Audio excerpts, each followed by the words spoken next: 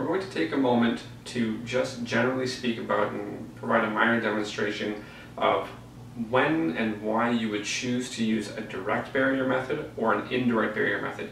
Very, very generally speaking, it's going to come down to pain provocation in the patient. So if the motion that you're creating is going to create pain in the patient, it's more likely, not exclusive, but it's more likely that it's going to be a direct barrier method or into the direction of bind. It's more likely that decreasing or not provoking pain or pain response in a patient is going to be going indirect or to the direction of ease.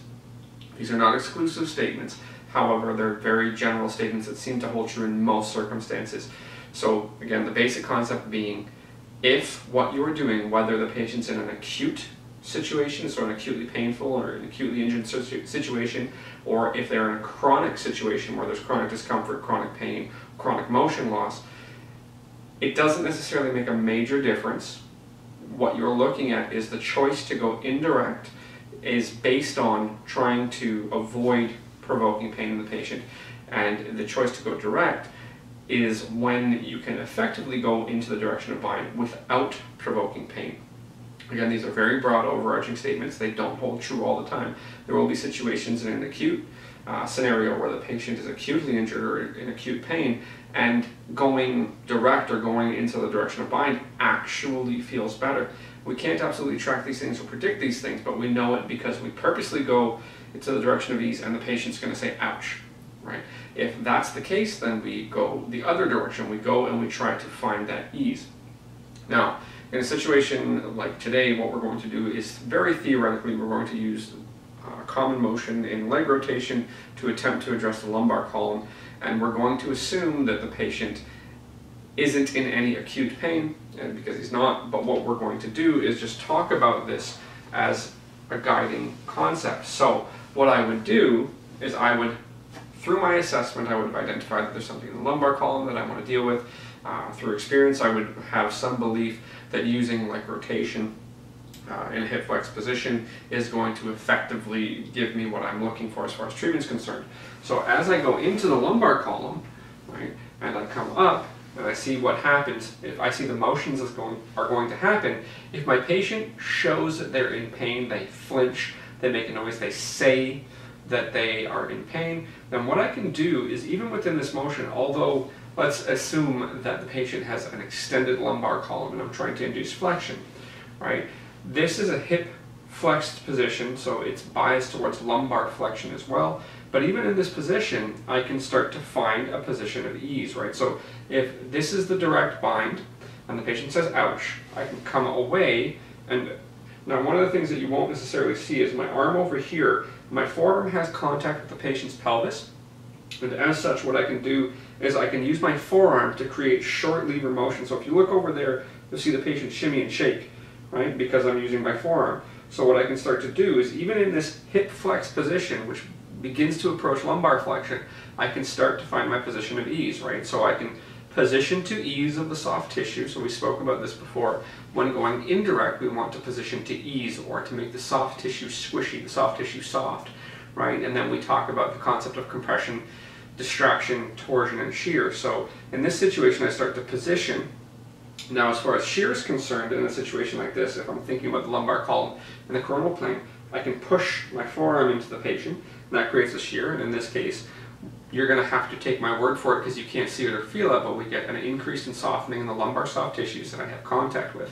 So now I can go compression, that tightens the tissue up. Distraction's hard, right? I can wrap around and pull up, and that makes the tissue a little bit tighter in this case.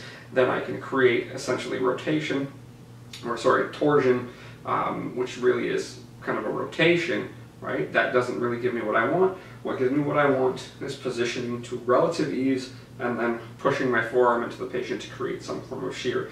So I've gone through all of my activating forces, and we get the ease. Now, if the situation were that the patient didn't express pain, which in this case they didn't, then I would start to kind of go through the same process. I would approach the direct barrier, right? Now I can just be rhythmic and repetitive in the direct barrier, or what I can do is I can go to the direct barrier, compression, distraction, torsion, and shear, and I can see what gives me more tension and more motion.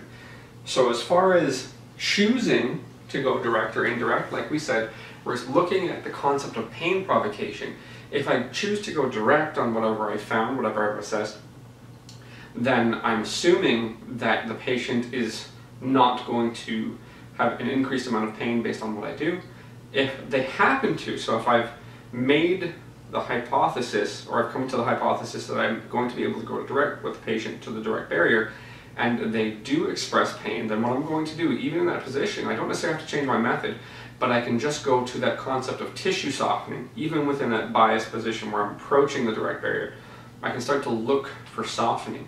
So when they express pain, I'm going to go indirect. When they don't express pain, I can continue to go direct.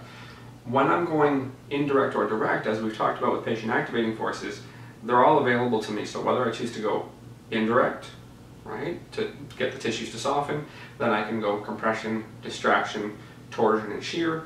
If I go direct, I can do the exact same thing. Like we said in the previous video about the concept of activating forces, you can create your own algorithm, and there will also be times where even if you have your own algorithm where you go through in a clear sequence, based on the position that you're in with respect to the patient, you may have a very hard time going through the algorithm that you want because they're not necessarily easy to do. You might go, for myself in a situation like that, compression is easy, shear is easy as far as the coronal plane and the lumbar column because my forearm's in contact with the pelvis. So that's an easier thing to do.